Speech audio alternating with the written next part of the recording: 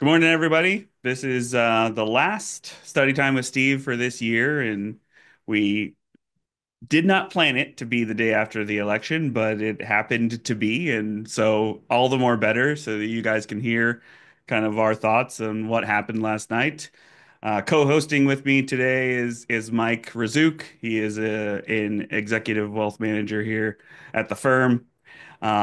So, Mike, why don't you say hi to everyone? Hello, hello. Happy to be here with you. It seems like when was the last time I did this with you? Almost like last year now? Yeah, it was last. I think it was you did the first one, I think. So Yeah. it's been a while. We'll see. Good to Maybe be next year. back. Yeah, good to be back. So let's see. We've got we're gonna do slides first. I know you guys are probably have lots of questions about what went on last night and what it might mean going forward, but we're gonna stick to the slides and then we can go to questions after that.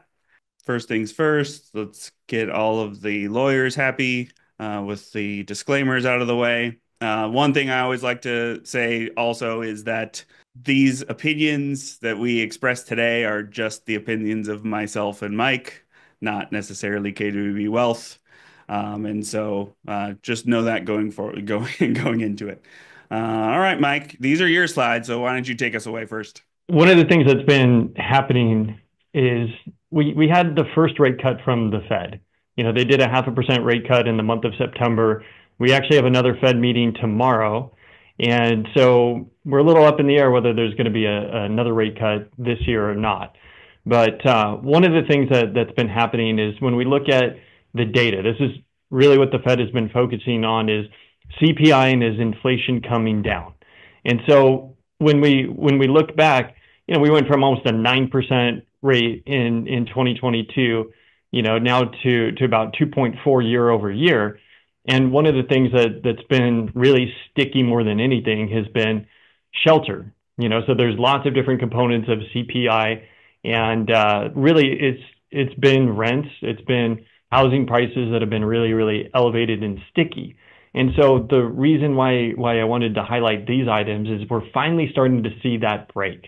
You know, we're seeing the data trend in the direction of prices are coming down, shelter is becoming more affordable again, and so we're just not seeing those rampant increases that have kept CPI and the inflation numbers sticky.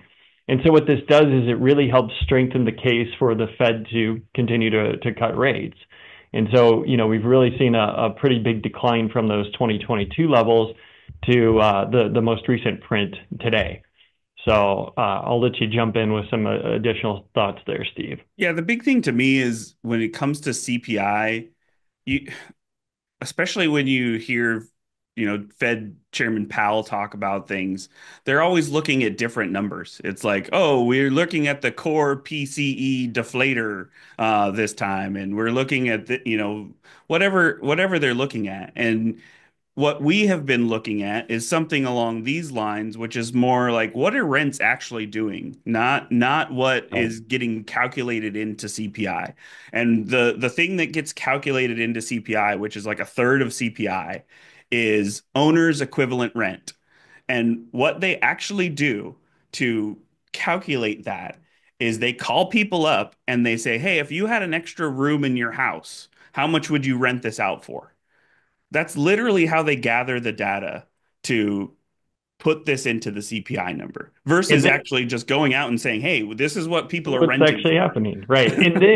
And then they go back and they do it 6 months later. So you got this massive lag time Yeah. between numbers, and that's why it's been so sticky. It's Yeah. because you know the numbers have actually come down, but they've got a 6 month lag time essentially. And so why don't we go to the next slide, Steve? Because we focus specifically on that owner equivalent rent. And so you know this is showing us kind of the trend that we've seen over the last couple of years here. And so again, you can see that massive spike between the end of 2021 into 2022, and then the numbers have really come back down more to historic averages. And so one thing that I'll highlight, you know, with inflation, a lot of people look around and they say, well, costs are still high. You know, it's still really expensive for me to go to the grocery store. It's very expensive for me to, you know, get insurance. And so there's still costs that are elevated from 2019 levels. And just as a reminder, like inflation isn't really prices increasing or decreasing. It's the rate of change. And so we're not going to see prices come down very likely. We're just going to see them go up less going forward. And that's what's happening with inflation. So we're not really entering a deflationary period. We're just starting to see these costs rise less quickly. And that's what's kind of happening at this point. So yeah, the owner equivalent rent is definitely coming down. This has been the stickiest component of inflation overall. And again, the good news is this is what the Fed has really been focused on when they're coming out and deciding, are we going to cut rates? Are we going to keep them the same? So with this starting to ease, it really strengthens the case for an additional rate cut this year and likely into next year as well. Yeah, and speaking on rate cuts, the Fed is actually meeting today and tomorrow, so we'll know tomorrow what they're planning on doing. Going into October, they did the 50 basis point cut. It was priced in that there would be another 50 basis points at this meeting. I believe that now it's probably going to be 25 basis points.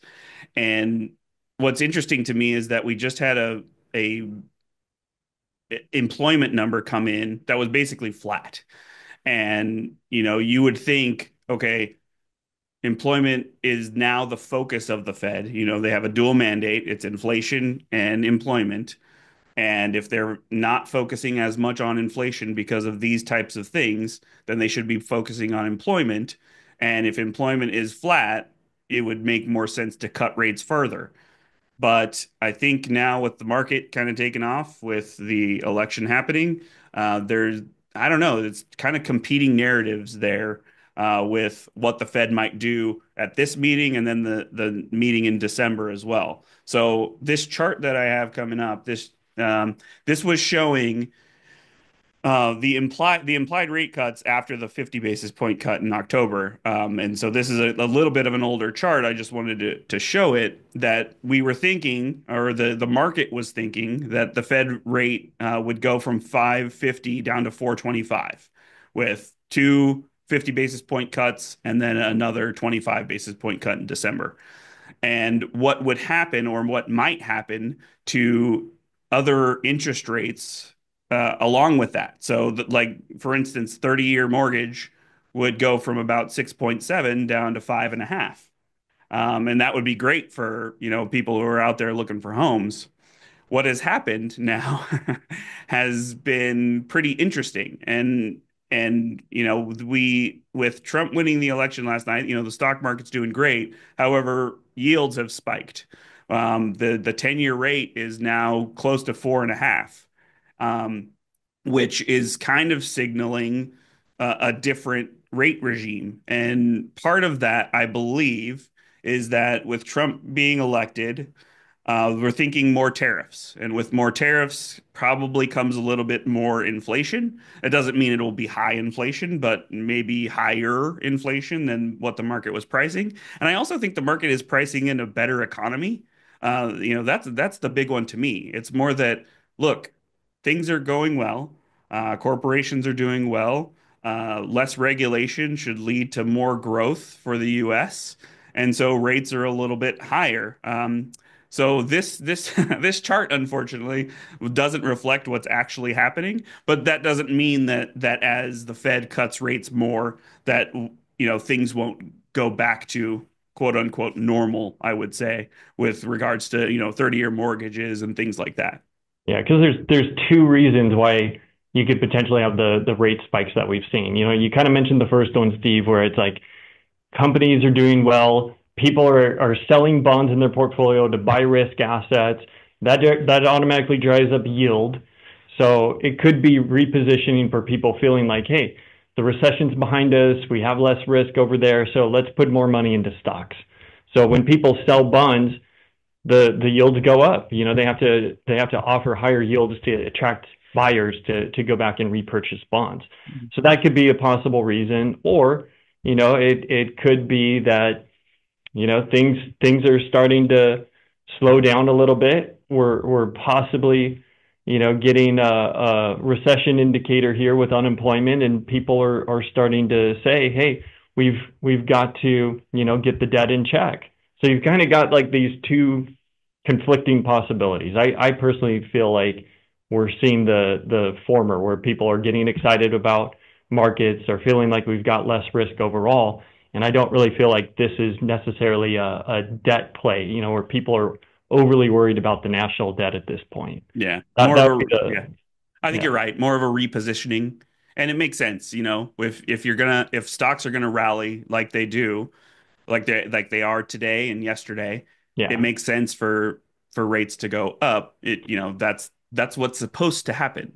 You know, right. interest rates and bond prices are supposed to be kind of that counterbalance in your portfolio from stocks going up, bonds go down, and if stocks go down, bonds go up. So hopefully that relationship is returning because that's kind of what you want in a diversified portfolio is things acting differently as different things happen. So the diversification is hopefully coming back into vogue.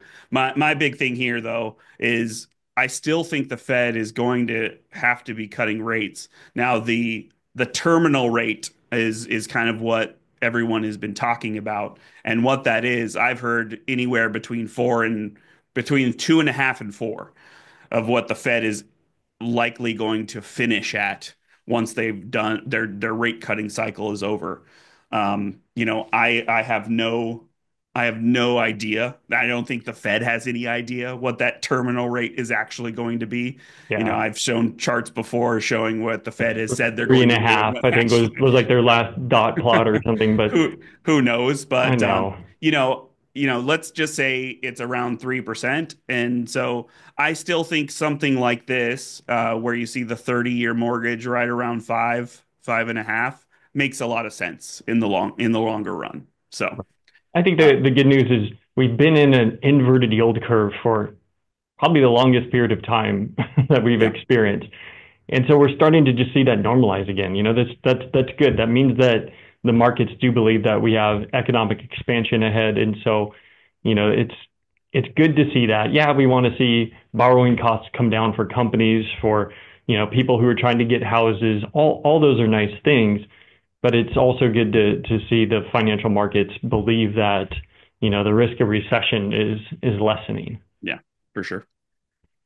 All right, this is the last chart I have for today. The bull market hit 2 years old. We troughed in October of 2022, and so October 12th of 2024 was the 2 year anniversary of this bull market. And this chart just shows going back to 1950, all the bull markets that we've had that have gone 2 years, and kind of what the ultimate ending of that bull market was. So on average, we get about 5 to 5.5 years of bull run out of a new bull market. And so far, and I'm guessing this is a little bit higher as of yesterday and today, but not very much. The market was kind of flat toward the end of October. We're up about 60%, 61, 62. With today, maybe we're up about 65% in that time. And on average, we get about 180% out of a bull market in those 5 years. So, and the median. So, if you lined all those up in order, the median is even 107 or 108. So we've still got at least, at least double according to this. Uh, no guarantee that that would happen, but typically a bull market lasts a lot longer than just 2 years. The other interesting thing, and I think you listened to this one as well, Mike, was there was a company that they looked at the rolling 3 year returns of bull markets, and we're talking about when you see a double in the market over 3 years, that's a bubble, which is, if you see a double in 3 years, it's a bubble. And that would mean you've gone up 100% in 3 years. So if you go back to 2022, go back to, or I guess October of 2021, and what was happening then and through that year, we lost about 20, 25%. So over the last 3 year period, we're actually just up kind of a normal average percent. So as we move into this new third year, we'll be interested to see what happens next year because if we get another kind of raging market, another great year, we could be in that higher kind of bull territory over 3 years. But as of right now, it looks very normal the last 3 year period. So just something for everyone to think about. You know, 2 years in, this is very normal. We're not. This is not has not been a crazy stock market, even though we've had two very good years. It's just very normal, and this is the way bull markets go. Yeah, I think we have to remember that usually a big decline is followed by a pretty big gain. And that's what we've kind of seen for 2023, for 2024. And usually that third year returns start to normalize. But when we have 6 weeks of positive market returns, which we almost just finished here, usually when you fast forward 12 months, markets are up like 13% on average. And so there's a lot of positive news, I would say, for the next several months. Yeah. We just finished an election, markets are rallying. Markets always do that typically when you have uncertainty clear the air, regardless of who wins typically. And then we're entering the best period of time for stocks. And so the last couple of weeks, I would say I've fielded a lot of questions from clients saying, hey, do we need to reposition? Do we need to sell? There's a lot of rumors that the market's going to, do wild things up to the election. And the reality is, November through April tend to be the best months of the year to stay invested. And so we're hopeful that the end of the year is going to finish strong like the beginning of the year started. We think that, there's a lot of momentum on the side of stocks overall. And so I would say, and you can confirm this, Steve, we've been overweight stock allocations with client portfolios. Yeah. We've been positioned to take advantage of the fact that we feel stocks are going to continue to outperform. Yeah, definitely. Yeah, I mean, we've definitely been positioned at a higher level on the stock side of things for quite a while. I would say, that's just our overall. It's been our overall tilt really since 2000 and 10, 11. I mean, we've been tilted that way for a long time, and it's been the right call. We've had a few hiccups in between, but really, to grow portfolios, it's been the right call to be overweight stocks. And a lot of that had to do with where rates were for a long time. It's like it just didn't make sense to own that much in bonds. Now that's shifting back, and we'll see. We'll see how things go over next year. And again, if we get close to that 100%, that doubling in 3 years, maybe that's a good time to say, hey, let's pull that back. Yeah. Yeah. All right, so that's the end of our slides. I don't think anybody's going to have any questions about, anything, but if we do, then we'll open it up right now. So if anybody has questions, you can either raise your hand or just, unmute yourself and ask away. Nobody. There's no way. Everything just happened and nothing. Maybe we did a great job leading up to the election and I don't know. All right, well, I'm gonna ask then. I'll ask Mike. Mike, what do you think? We still don't know what's gonna happen in the House as of now, but we know that we have a Republican president, we have a Republican Senate. So we're kind of 50-50 on what might happen in the House. So what would you say as far as going forward? You're looking forward to or worried about or anything like that? I would say at this point, what I'm looking forward to, I think the thing I'm most excited about is make America healthy again. So I really like that push that we've seen from RFK being on the ticket with President Trump. Just because that's something that's always been important to me is just overall health, eating well, things like that. So, I'm excited to see if there's going to be some substantial progress there.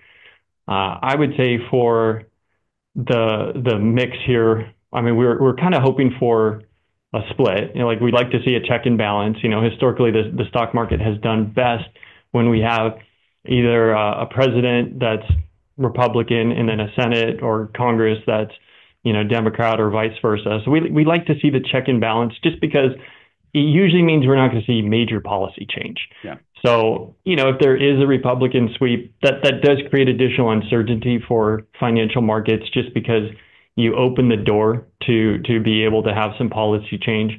I would say so. This is the political science part of me coming out and speaking. So that was my undergrad degree. When I just objectively look at the two parties, I will say the Republicans tend to be more fractured than Democrats. Democrats have always been very good at voting Democratic. They vote very similarly. And I look back to what happened the first time that President Trump had won, and there was a sweep for the Republicans, but we didn't see any major policy change. Hmm. And so I feel like there's less chance of a major policy change if everything did go Republican than if everything went Democrat. Yeah. So just in case it did happen, I don't personally feel like there's a lot of risk of something massively changing. Yeah. And again, it tends to be because you have some of the Republicans who do vote more Democrat, and I think that with the narrow margins that we have, there's likely not going to be a significant change Yeah. with policy. Yeah. The big So one to I'm kind of me, excited yeah, about that. the big one to me is the the Tax and Cuts and Jobs Act. All of the cuts that we got from that. We've been talking about planning around that, and I'm interested to see what gets continued and what doesn't. You know, um, Right, under that because there's supposed to be a sunset in 2026, and now that changes kind of what might happen with that. right, If Kamala Harris would have won, it's very possible that there would have been some rollbacks in that. And now with this, it's very possible that it gets most of it gets extended, and I don't know if all of it does or if only certain portions of it get extended. But that also leads to kind of the deficit, side of things is, the deficit spending. We were thinking going into this, no matter who won, deficits were going to go up. It didn't matter on that right. side of things. Both So candidates were doing pro-growth rhetoric, and usually pro-growth means that we're going to see continued spending. Continued spending usually means some inflation. yeah, So yeah, I yeah, think regardless of who took the presidency, we would have seen some yeah, increase in debt. yeah. So yeah, just it'll be interesting to see what actually happens with regards to the Tax Cut and Jobs Act and what gets extended and what doesn't. That's the one thing that I have my kind of my Yeah, ear towards at the moment. right. And the biggest component of that overall was the change in corporate tax rates. Yeah, We went from a 28% top corporate tax rate down to 21. So it was a pretty significant cut for businesses in general. And that is something whenever companies have more profit, that typically means higher stock price. yeah, and So yeah. And it I would think part of the rally today is because of that. Is just, very likely. the Harris was talking more about raising that back up, maybe not all the way to 25, I think it was, so it just raising it back up. And so now I think there's a little bit of a relief rally saying, hey, we think, corporate taxes are going to be at least the same, if not lower.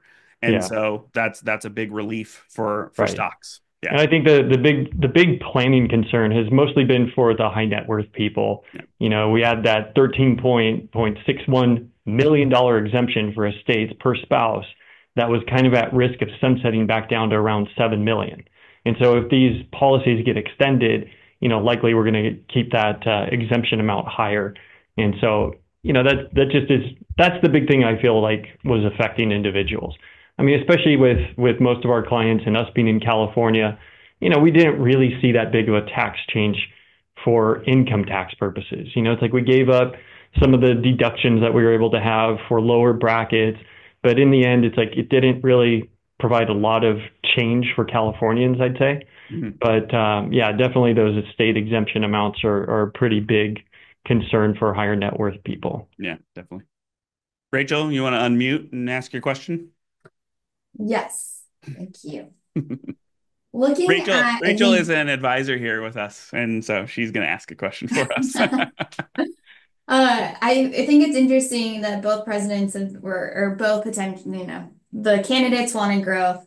The Fed has wanted to slow growth and try to stop the overheating with increasing interest rates. Mhm. Now it seems like interest rates aren't really going to affect consumer spending. Like, regardless of this increase, people are still spending. Yeah. So, what lever does the Fed now have to start to slow down growth? Or do they have as much power anymore because of what we're seeing? Right. I think the Fed got way too much credit prior to, for a long time. They got way more credit of, oh, they're working behind the scenes to do these things.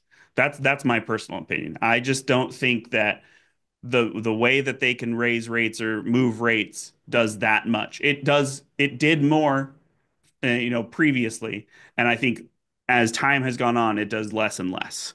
Um, the big thing is when you think about what rates move when they move rates, what do they actually do?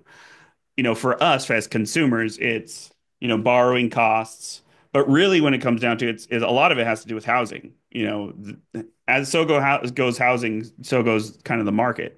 And so when they are moving rates and most people have refinanced their houses, into rates that are below 3%, it doesn't really matter that they're pushing up rates. It might matter to corporations, and I think that's what we saw in 2022 is that for corporations, borrowing costs got a lot higher. But a lot of the big corporations, and why I think we've seen such a great bounce back, a lot of the big corporations in the meantime were just issuing debt at really low rates so that once the Fed did raise rates, they wouldn't have to do anything. They've already got the money, kind of Yeah. stockpiled. A lot of big So refinancing of debt yeah, prior to the increases in 2022. And right. I'd say the other lever, so there's the interest rate side, Rachel, and then there's the money supply. And that's been the big change overall. I would say if we looked at what affected markets most, the Fed stopped doing repurchases of treasuries. Like lots of times the treasury was issuing bonds, the Fed was buying the bonds, and so we were inflating the balance sheet of the Fed. But the Fed stopped purchasing bonds and they were actually removing them from their balance sheet. And so that affects money supply. And I think that was the more substantial lever overall. And so they could, without raising interest rates, continue to decrease the money supply. And that does affect the capability of people to spend, of companies to spend overall. And I feel like that's been a little bit more substantial Yeah, than the raising of interest rates overall. So they still have that in their pocket. yeah. Thank you, Rachel. Hey, Any other questions? I got a question. Okay. A little different track on things here. I mean, I'm really happy that the campaign ads have now reached their end. But Me one of the too. ads I found a little bit disturbing as it kept being preached to me. And it talked about, how certain people wanted to raise taxes. And then there would be this comment, even on those making less than 200,000 a year. So I guess having been retired now for 13, 14 years, what is middle class Americans? Mhm. I mean, I know that nobody really defines it very well, but Yeah, what does being middle class mean? I mean, when I hear 200,000, no time in my life have I had an income that reached that level. right. Yeah, But I kind of consider myself middle income. right. I think that's been a big shift because of different geographies. I think middle class in different geographies is different. And so that rhetoric might resonate in California, where more people might be making that type of income, or New York, but in, middle America, I don't think that matters. But again, I think it comes back to, again, the rhetoric of, oh, we're not going to raise taxes on anybody above this certain level, whatever that certain level is. And so if someone comes out and lowers that level, it's a way to attack. I think that's really what it comes down to. I would still say middle class, depending on where you live, and that's the hard part.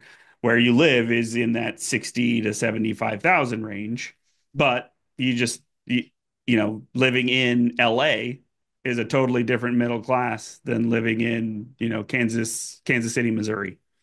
Well, I've seen friends of mine have to move to other states away from not necessarily California, but I've known people who've moved to middle America because sometimes Nebraska is a lot cheaper to live Oh yeah, than wherever they were coming from. definitely. Definitely. A lot of retirees are moving to Portugal. Yeah, that's true. We've seen a lot of that. And Portugal is struggling with that now. How many people want to move there? Yeah. I think to bounce off of what Steve was saying, I think part of it comes down to the tax rates too, because a lot of times we've seen the the thresholds based off of 200,000 or 400,000, and really what's coming down to it is it's really that jump between the 24% bracket and the 32. And that tends to be the definition, in my opinion, of where politicians define middle class. So, in other words, anybody who's in the 24% bracket and under, so the 22, 12, and 10, that tends to be middle class in terms of tax policy. So we see a lot of thresholds kind of phase in when people have 200,000 as a single filer. Let me point that out. So single filer, and then we'll see that change overall. So again, that threshold for a single filer is the 24% bracket. So I feel like that's really where they're making that definition. So I think, Jerome, the thing that kind of concerns us as planners whenever we're talking about tax policy, and it's just this is historic, not trying to be political. It's just history. Is lots of times you'll see a change that affects the upper class or the higher earners, and usually those policies will eventually trickle down. And so that's why we typically aren't in favor of let's institute this policy after a certain tax threshold.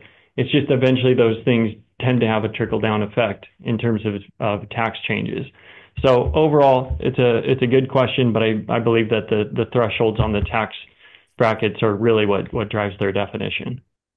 Thanks, Mike. That answers that question. I hadn't really thought about the tax brackets, but that's a good point of separation between things. And if you look at it, it is literally the middle the middle bracket. Yeah. We do have one Q&A question, Mike. What are your thoughts on global geopolitical environment on the U.S. market? So, in my mind, we've been through so much with, I go back to like the start of my career, or I guess when I got to college, we had 9/11. We've had let's see, the global financial crisis, Greece almost taking down the European Union, um, war in Ukraine, I guess the ongoing Cold War between, kind of all the factions now. Bringing geopolitics into investing, in my mind, it just they're two separate things. And the reason being is that when you're investing in corporations, now the input costs and things like that might shift, but corporations are always going to try their hardest to raise their earnings and return those earnings to shareholders. That is the name of the game when it comes to buying public corporations. And no matter what is going on in the world, they are still going to attempt to do that. And so you kind of have to separate the two things to say, look, these things are happening and they are always going to happen. There's always a reason to sell, but there's always a reason to buy as well, because corporations are really, really good at earning. That's just all there is to it. Yeah, I'll add two things that I feel like are very important to the markets today. So the first is semiconductors. So if there's the elevated fear that okay, there's going to be a Chinese invasion of Taiwan, I mean that's where really the majority of semiconductors come out at the moment. Mhm. So we've seen under the Biden administration legislation to actually try to bring some of that manufacturing back home, and I feel like that is a good step to kind of reduce geopolitical risk overall. So if we did see something again that is going to affect Taiwan and just the U.S. access to semiconductors, that could cause some kind of strain on the markets. But Mark Twain would always say, "I worried about lots of things, some of which actually happened." So again, that would be a fear. The second would be oil. I feel like the energy prices really are the big driver of almost every increase or decrease in prices. That tends to be where the journey begins. So if we had a bigger conflict between the U.S. and the Middle East, for example, and they shut off oil supply, well, you could potentially have an increase in oil prices, and that tends to be inflationary and would cause the U.S. markets to react. What's been interesting about this cycle, though, is we've had that tension. We've had elevated tension between the U.S. and Iran. We've had that with the conflict now between Israel and Lebanon. So the markets, especially on the oil side, haven't reacted nearly what they did back in the 80s, and it's because the U.S. is now the biggest supplier of oil overall. So just having some of that energy independence has really helped cushion us from that big geopolitical risk. Yeah. So I think it definitely impacts financial markets. And we even said earlier, markets don't like uncertainty. So anytime that you have elevated uncertainty, you have elevated market risk. But, again, I feel like it's more muted today than it has been in the past. And so that's a good disconnect. Yeah. And you can even see today, oil's down 2.5%, and because they're thinking that Trump policies will boost up production in the US to stave off something like that. So, so it's one of those where, um, yeah, I mean, I think you're completely right. There are always going to be pushes, pulls between geopolitical events and what might happen with the economy. But when it comes to, yeah, it just to me, when it comes to corporations, the economy and corporations are two separate things. The corporations kind of have to go with the flow of the economy, but they are so good. And we are so good at spending. The US consumer is so good at spending that unless there's a real shock to to to our wallets, we're really good at boosting the prices of stocks. So yeah, I think that's what you have to do is kind of think of those two things as um separate but meaningful, you know. Yeah. Okay. All right. Thanks everyone for joining in today. Thank Look you. forward to a strong end to the year. Thanks, guys. Take care. Thank you, everybody.